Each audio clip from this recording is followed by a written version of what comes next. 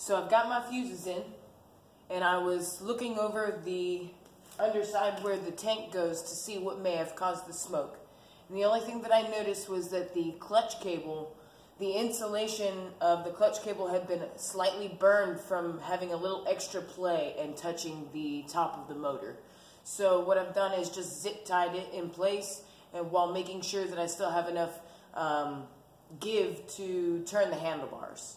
So we're going to put everything back together, see if she cranks, and then we're going for a ride.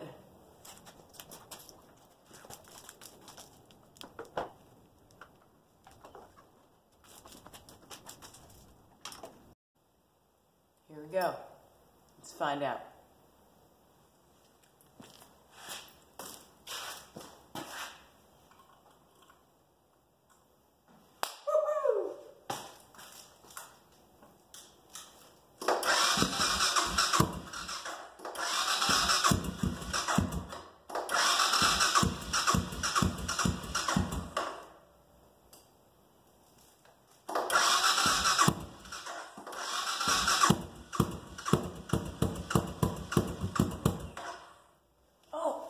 Gas!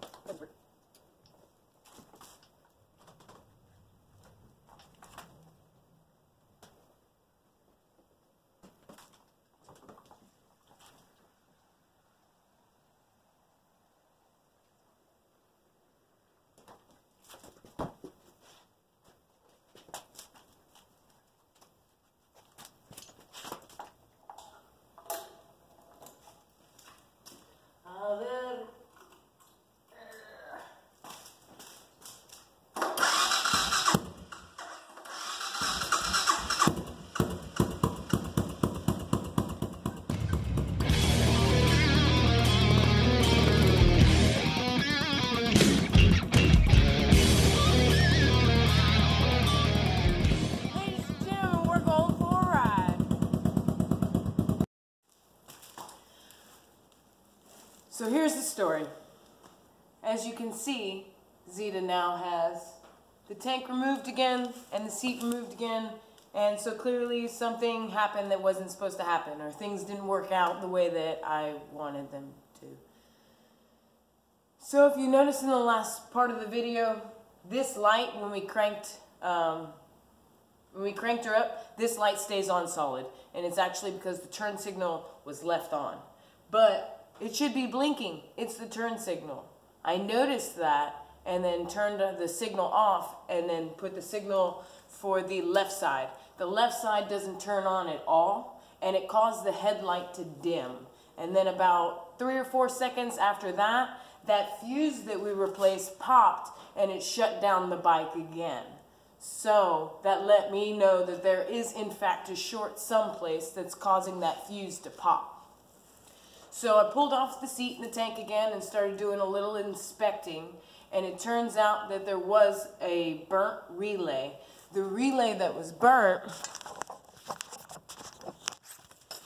sits right here. It's this relay, as you see, right here is burnt, and it smells rather suspect. It smells exactly like what I smelt when we were sitting at the light and the bike shut off the first time. So I can't say that I'm certain, but I'm pretty certain. So now I know what I need. So we're gonna go and order this part. This part gets in, we're putting it back on, and then we are going for a ride. So I'll see you guys then. Later.